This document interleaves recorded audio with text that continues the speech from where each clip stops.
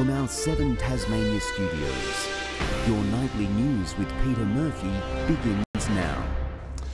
Well, good evening. It didn't look like it an hour ago, but we are coming live to you tonight despite a major global technology outage which has affected banks, supermarkets, airlines and in particular broadcasters like us. It's a catastrophic failure that's being investigated as we speak, and it means our bulletin will look a little different tonight. We'll bring you all the local stories we've been able to prepare, and then to complete the picture we'll hand over to our partners at 7 in Melbourne to finish the hour off. Now for more details on the catastrophic situation as it stands locally, we'll cross live to Nick Kelly. Nick's out and about. It's being described, Nick, as the biggest computer outage in history. Oh, you're absolutely right there, Murph. This is absolutely unprecedented. IT experts are telling us it's affecting almost every industry, every business right around the world, from banks to supermarkets and airlines. As you said, even we've been affected. I was hard at work at my computer about 2:30 this afternoon when up popped the dreaded blue. Checkouts are closed with that dreaded blue screen of death up on the screen, but they are still processing sales. It does seem to be cash only, however.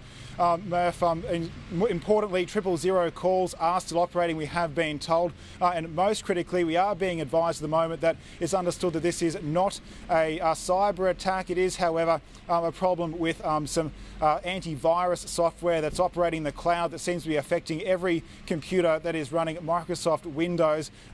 Goes right over my head. I'm sure it goes right over your head too, Murph, but good to know that this is not a cyber attack at this stage. Yeah, lots goes over my head, Nick. You didn't have much time to get that together, so we appreciate that hard work you've put in just there. Nick Kelly out and about telling us about that outage that's been happening today. To the day's other news, a Supreme Court judge has taken to the stand to testify on the 5th day as he faces abuse and intimidation charges. Justice Gregory Geeson contested multiple allegations he exercised controlling behaviour towards the alleged victim. Walking with his family in tow, a Supreme Court judge fighting abuse charges prepares to defend himself, a first in Tasmanian history.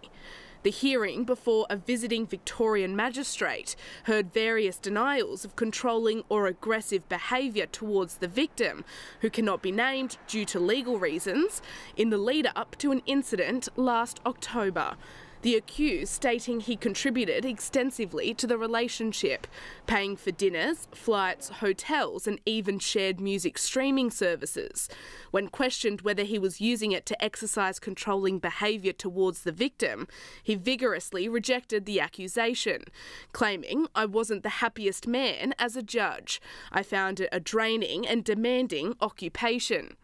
The accused also denying he installed a tracking device on the victim's phone in an effort to control her whereabouts, reputing the notion he was a jealous partner, stating, "I can be insecure and can be insecure, and we were both very much into the idea of building each other up. I reject that characterisation." Mr Geeson's time in the witness stand isn't over, expected to return when the hearing continues next week to tell more about his recollection of the events leading up to the October incident. Lily Thompson, 7 Tasmania News.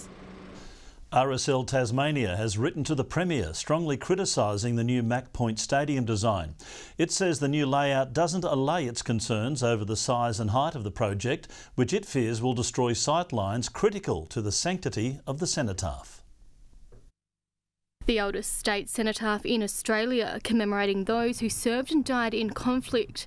Now, according to the state's largest ex-service organisation, it's under threat. The RSL says the government's proposed Macquarie Point Stadium will disrespect the sacred monument.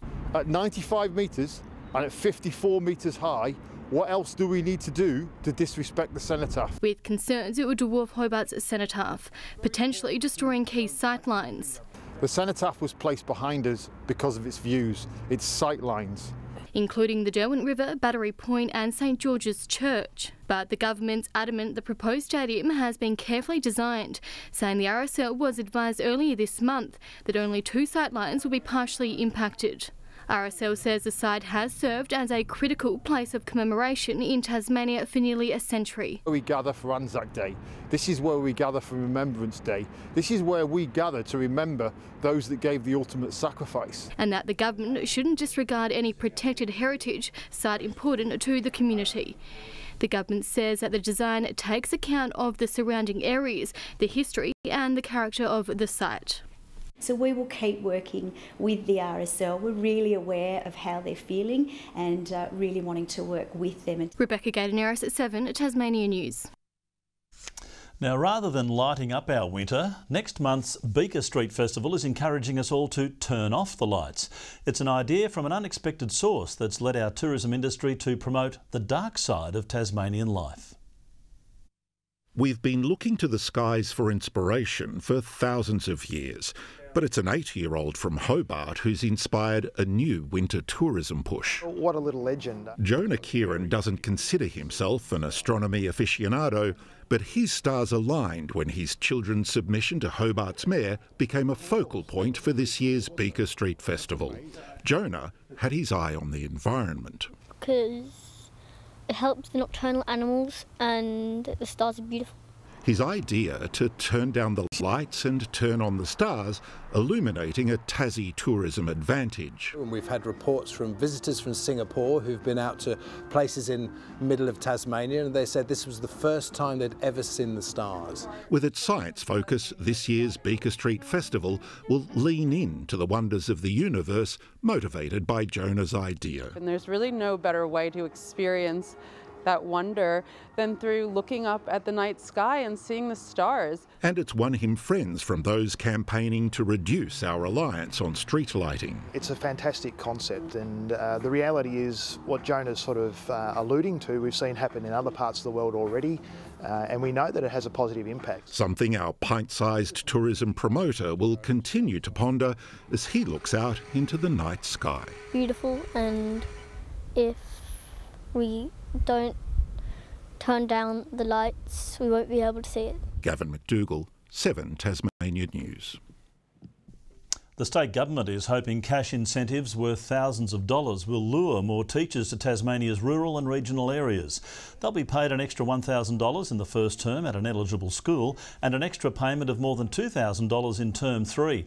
Negotiations with the Australian Teachers Union on the scheme are set to begin shortly.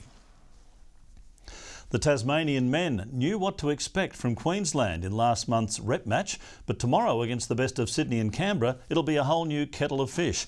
With little known about the combined opponent, the Devils are hoping the experience of their list will hold them in good stead. The women are feeling confident too, having trained well since being taken by surprise in Queensland. They had so many well thought out plays, and you can just tell that they knew each other and that they've been training with each other for a really long time. It was a complete jump from rep footy straight to state. Tickets are still available to tomorrow's quadruple header at UTAS Stadium, starting with the Talent League teams against the Western Jets. And of course, due to that major technological outage we've had worldwide, you probably all know about it by now. That's where we have to leave you from our studios here at 7 Tasmania. You can stay tuned for coverage from our network partners at Channel 7 in Melbourne. We'll join them now.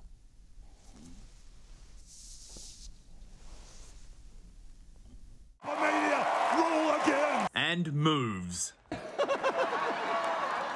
Donald Trump is many things, not least of all a convicted criminal and a sex offender. But all his supporters here can see is a strong man, a hard man of American politics, and they're banking on that strength now carrying the party to victory in November. Which looks like a good bet with the Democrats in chaos. And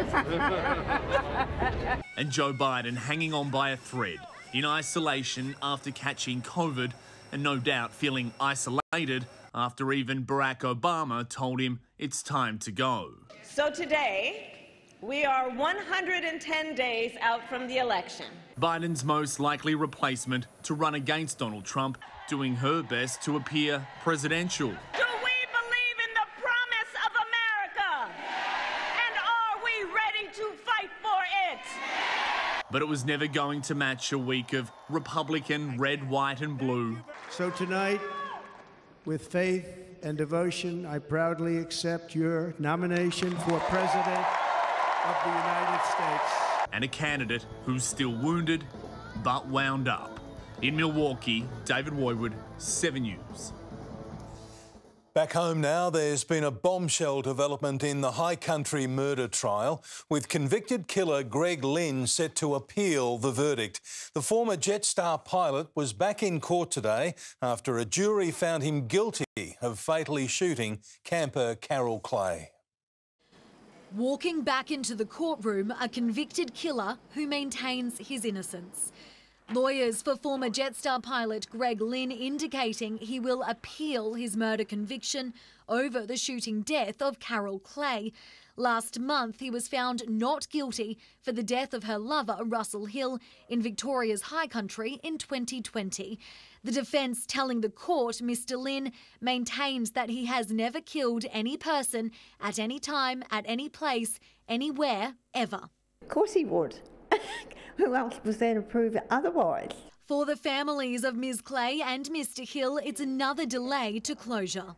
How can they change what was said at the jury? The defence argued during the trial that prosecution broke the rules up to 25 times, also raising concerns about how the jury reached the verdicts, claiming there were inconsistencies.